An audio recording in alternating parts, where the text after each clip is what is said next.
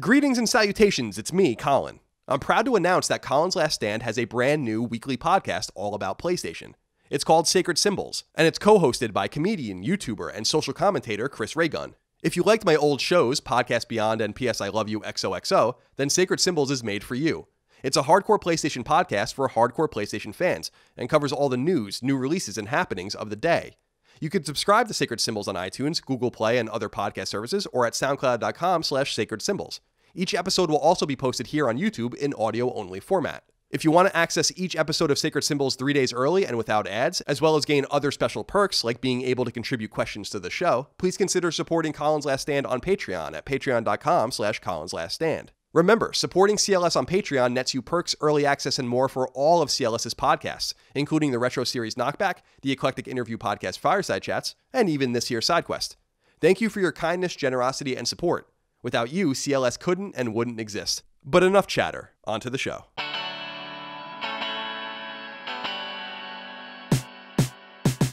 For 25 years, there's been a debate brewing among the Mega Man faithful. Is classic Mega Man the best Mega Man has to offer, or is its offshoot series Mega Man X better? Yeah, there are weirdos out there that call Mega Man Legends or Mega Man Battle Network or even Mega Man Star Force their favorites, but those people are a tiny minority. The classic versus X argument, however, is one that has real teeth.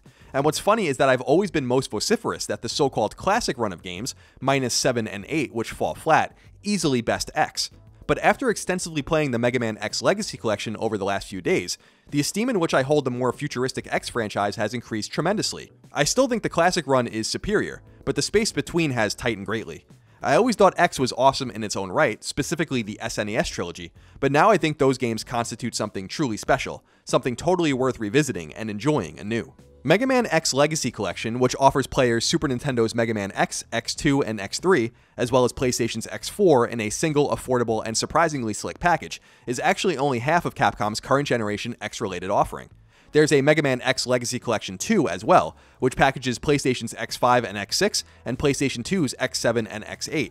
You can buy the collections separately, or you can buy them as a bundle for far cheaper. If you're interested in only one or the other, I recommend that you still buy the bundle, as over the time this video goes live, the price discrepancy is minor, and X Legacy Collection 2 has plenty of cool stuff to offer as well. But I want this review to focus only on the first Mega Man X Legacy Collection, because that compilation of 4 games truly shines. I was so riveted that I literally platinumed the collection in only a few days, no easy feat to be sure.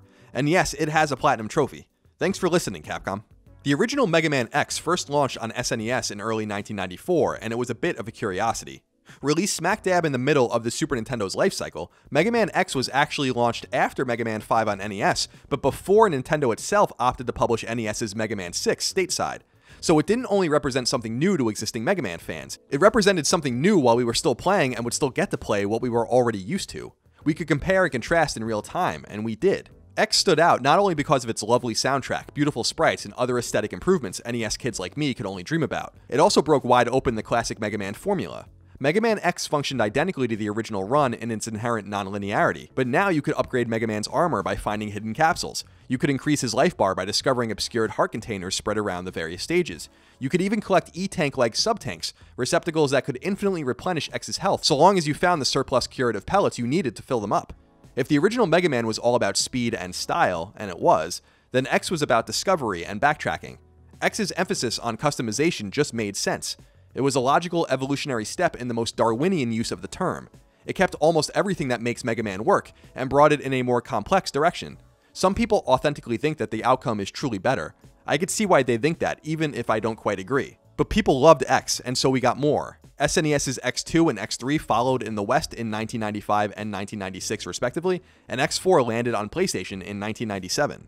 If you're a Mega Man rookie, the key thing to understand about the two primary sub-franchises is that they revolve around exploiting specific weaknesses in enemies, best explained by the classic decider rock, paper, scissors. As an example, while rock crushes scissors, paper covers rock. In Mega Man and Mega Man X, you're presented with typically 8 stages that can be taken on in any order. At the end of each stage is a boss that, once defeated, will surrender his weapon for you to use. If you can find his comrade that's weak to his weapon, it'll make defeating that boss easier, and so on and so forth. Meanwhile, a majority of boss weapons will do minimal or no damage to other bosses. It's the metagame at the center of Mega Man. Finding, using, and swapping those weapons is essentially the series' very soul. Gameplay is grueling. These games are tough, and they get tougher as they go along. So if you thought the classic Mega Man games were too hard, or if their difficulty turned you off, then you really don't want anything to do with Mega Man X anything. But like with the classic series, there's a rhythm here for you to find, a pocket for you to settle into. There's something really special about executing the perfect long jump by rolling your fingers over the circle and X buttons just so, or taking out a boss with a well-aimed charge shot just in the nick of time. For the most part, these games are fair. Cheap death is incredibly uncommon.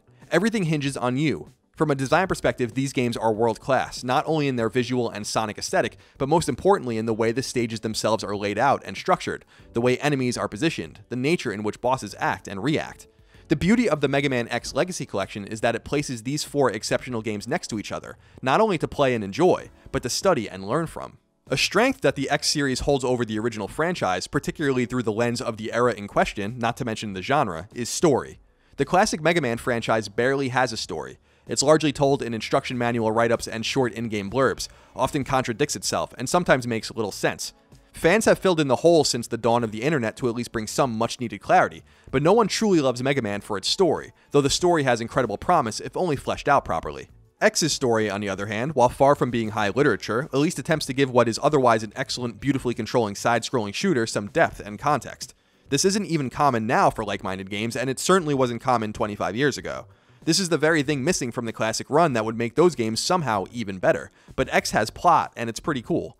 X is a compelling, albeit comically righteous character, while his mysterious companion Zero and antagonist Sigma have far more texture than Proto Man or Dr. Wily, even if Proto Man and Dr. Wily are far cooler characters at a glance. Replacing the colorful and sometimes zany robot masters in Mega Man X are the so-called Mavericks, robotic enemies that replace the man naming scheme of the old franchise, like Cut Man or Metal Man or Gemini Man, with mostly animal names instead. Chill Penguin, Bubble Crab, Tunnel Rhino. Each has a themed stage with a few hidden items that you can sometimes grab your first time through, though you'll often have to backtrack to stages later on with new weapons and items in your arsenal to grab everything. The boss fights themselves are masterclasses in design, something classic Mega Man began and X proudly continues, and the replayability here is significant. Can you beat the entire game without using special weapons, except where mandatory? Are you able to get all the way to and through Sigma without dying? Do you think you can beat the game without protective armor, or heart tanks, or using sub-tanks? The 4 X games in the collection share that identical complexion. Deep, thoroughly engaging, and often difficult side-scrolling shooters that let you craft your own way through the experience to your specifications. I consider myself very, very good at these games, but hadn't played X3 and X4 specifically since college, and they're harder than I remember. Granted, I'm pretty sure I was better at games when I was 12 or 20 than I am now. To be honest, my right hand is killing me, and no, not for that reason, you pervert. I'm a lefty anyway. Nonetheless, these games will eat newer, less experienced, or less skilled players alive, so be warned. The X Legacy Collection isn't only about the games themselves, though. It's also about all of the accoutrements that come along with the games. For starters, you can play the Japanese Rockman X version of each game. Rockman is Mega Man's name in his native Japan, but there's far more to it than that. There's a museum chock full of art, concepts, and information. You can listen to the game's full soundtracks. You can even play around with borders, perspectives, filters, and more. If you're a Mega Man X fan, there's a ton for you to do here, and if you're simply eager to play and learn as you go, this is the definitive Mega Man X package, no doubt about it. The biggest addition, though, is the Challenge Mode, which pits X against 2 bosses at once across numerous matchups and difficulty levels, taken not only from X, X2, X3, and X4, but from X5 and X6 as well. What I love here is that Capcom obviously put care, effort, and attention into this. This isn't something that just materializes and happens. They could have easily not done this mode at all, packaged the games together in some rudimentary way, and shoved it out the door, but they didn't, and that's pretty cool. Load times are short, menus are slick, fluid, and easy to navigate, and everything makes sense where it is as you find it. It's not to say that classic Mega Man Legacy collections were bad, they were awesome with their own challenge modes to boot. It's just that there's an extra layer of polish here. It starts with the attention to the little details, ends with the inclusion of a platinum trophy, and sandwiches all of the other goodness directly between. Mega Man X Legacy Collection is a wonderful compilation of wonderful games, and is absolutely worth the price of admission. It makes me yearn for other games and franchises that deserve similar treatment, not only from Capcom, but from other publishers and stakeholders too. A Castlevania collection, anyone? How about a Final Fantasy 1 through 9 collection? And then there's the question of the long-awaited Mega Man X9. Could that be in the cards? Mega Man 11 is coming out in just a few months. Maybe we'll learn more soon. Let's hope.